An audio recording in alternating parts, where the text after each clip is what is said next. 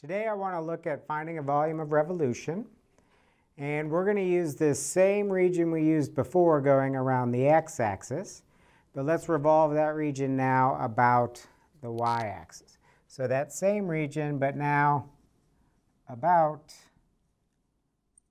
the y-axis. So the first thing to notice is that when we went around the x-axis, this region was butted right up against the x-axis. So when we revolved it, we got a solid object. But now this curve here, the closest curve to the y-axis, is not right up against it.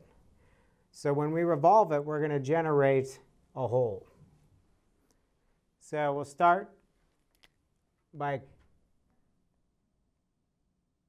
making a sketch of a mirror image across that axis of revolution. And now think about our partition. We're going to slice this way now, because as we revolve around the y-axis, all of our circles are stacked up the y-axis. So this gets sliced y from 0 all the way up to here. Now we weren't given that value in our description, but we know it's where these two curves intersect when x is 4, y is square root of 4, or 2. Now, remember, all we need to do is express the area of one slice and then integrate those areas. So say we're at a given y here, and we slice. We'll have that hole in the middle, and then the solid will be a bigger circle. Now the geometry involved here is still just area of circles, but now we'll have a bigger circle's area with a smaller circle's area cut out. So we want to express that cross-sectional area now as a function of y, because we're integrating with respect to y. And we want to take that bigger circle. Now notice, what's the radius of that bigger circle? Well, it's always being determined by that vertical line, x equal 4. So no matter where you slice it, that big radius is 4. So the bigger circle is pi 4 squared. The smaller circle, now that one's being determined by the curve. So that distance from there to there, well, it's whatever that x value is, right? So the distance here is from there to there, which would be x. But we're integrating with respect to y. So what is x in terms of y? Well, we know the relationship right here from our function. But it's not given the way we would like. We'd like to know what is x as a function of y. Right now we know what y is as a function of x. So we need to invert that equation. If y is square root of x, x is y squared. So the radius of this small circle is x, but x is y squared.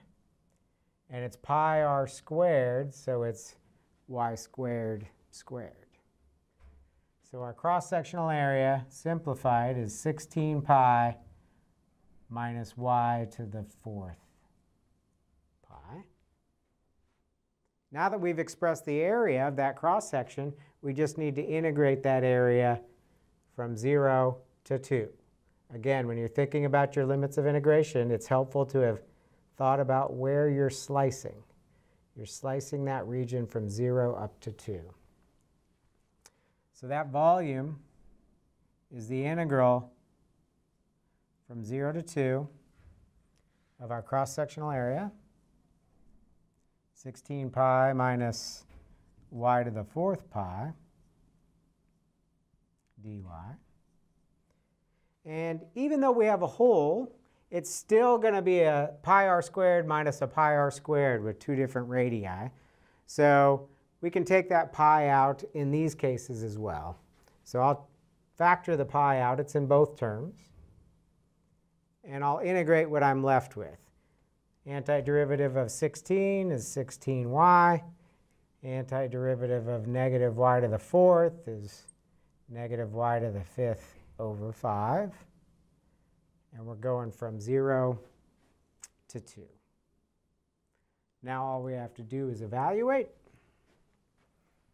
We have pi times 2 into this would be 32 minus 2 to the 5th is 32 over 5. And 0 into there is 0 minus 0. Now we just simplify this. 32 minus 32 fifths. Well, 32 times 4, 128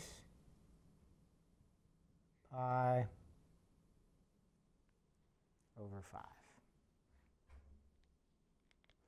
Now, one thing to notice, going around the x-axis or going around the y-axis. If you're going around the x-axis, you need to be able to express that cross-sectional area as a function of x. If you're going around the y-axis, you have to express that cross-sectional area as a function of y. Now, we got lucky here that even though this was written as a function of x, we were able to invert it. That's not always possible. So we're going to need another technique for finding volumes where the requirements for the variables are reversed. If we have that other technique, we can cover all cases. So next time I'll look at a different way of finding volumes using a different way of slicing, not using cross sections, but using another approach.